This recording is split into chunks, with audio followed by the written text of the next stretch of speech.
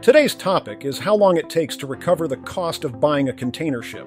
If you want to make money by buying a ship, it's recommended to start with a smaller, second-hand cargo ship to minimize risks. Take this container ship, for example. It has around 1,000 container slots and can be bought for about $3 million as scrap metal. After purchasing it, we can go to the shipyard to do some simple repairs on the main and auxiliary engines, which would cost approximately $500,000. So the total investment would be around $3.5 million. As for the route, we should choose one with higher freight rates. Let's take the route from Shanghai, China to Los Angeles as an example.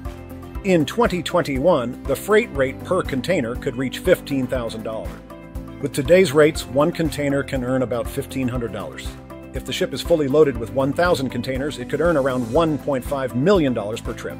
The voyage from Shanghai to Los Angeles takes approximately 15 days, with a daily fuel consumption of around 14 tons. Currently, the price of fuel is approximately $400 per ton, totaling $90,000 for the trip.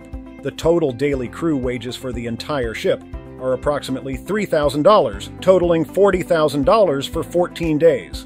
Additionally, there are miscellaneous expenses such as agency fees and port charges, totaling approximately $150,000.